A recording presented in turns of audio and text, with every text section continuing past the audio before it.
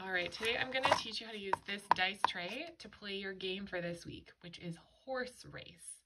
This is a game from the book by Jane and John Felling. So we're going to pretend that one player, so it's a two-player game, one player is one color and another player is the other color. So each one of these are horses, and you're trying to get the most number of horses into the race. So I will dump them out, and the best way to do that is to put the lid on, flip it upside down, and pull it up. We want to be really gentle with these trays. All the way off onto the ground or the table, and I sort out the white ones for one player and the blue ones for the other. So it's just me here right now. I'm going to show you how to play it, and I'm just going to pretend to be player one or player two, and you'll be able to tell by the color of the dice. So you take all your dice, and you should have 18 dice each. So let's count. 2, 4, 6, 8, 10, 12, 14, 16, 18. I have 18 of the blue, and 2, 4, 6, 8, 10, 12, 14, 16, 18 of the white. Okay, so we are going to play Horse Race right now. And I've set it all up. I'm using the tray. This tray is going to be the horses that are in the race, and this tray is going to be the horses that are in the barn.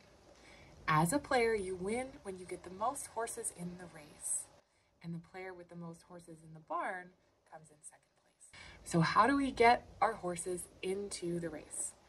Well, whoever's turn it is to go first, and I think we decided it was the white dice were going to go first. So I would just roll them, if I was that player, and then I'd look at what I have. So I have a 5 and a 6, and I would add them together. You can count the pips on the dice. 1, 2, 3, 4, 5, 6, 7, 8, 9, 10, 11. Or if it's a fact that you know, you can just say 11. So you'd say 6 and 5 are 11. The next player would then roll their dice. And so blue dice has 4 and 1, which is 5 pips. So the person, the player who has the highest score, gets to put their horses in the race. So I would take my horses and put them in the race. And then this person's dice are going to go to the barn. And this is how we play. So then we go again. Roll the dice for this player. So this player had a 5 and a 4. I know 5 and 5 is 10.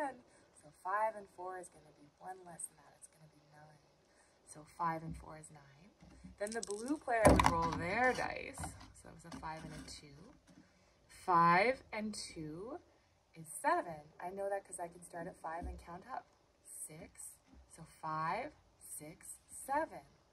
So the person with the highest score for this round is still the white dice over here. So we'll move them over here. And then the blue dice, because their score was lower, gets to put their horses in the barn. And we'll continue like that, taking turns. So the white gets to go, and then, oh, that one is a double stack. 5 and 5 is 10. And then blue gets to roll 2 dices. Oh, blue, your luck is lucky today.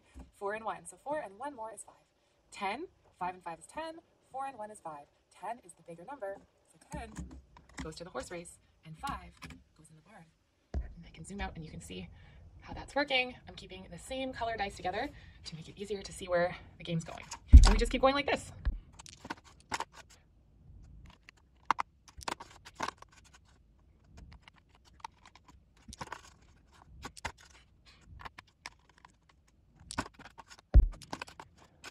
Okay.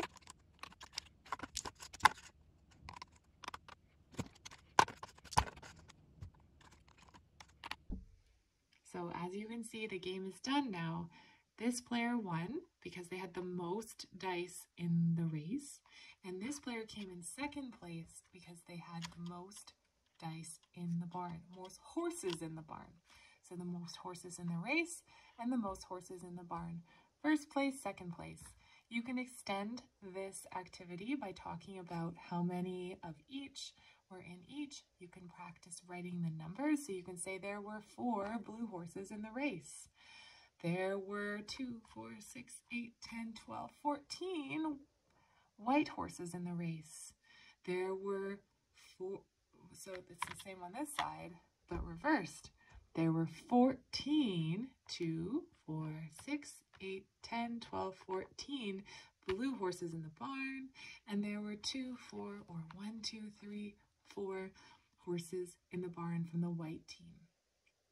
And that's that game. It's a super simple way to practice counting and comparing numbers. It's very fun, and I hope you enjoy it.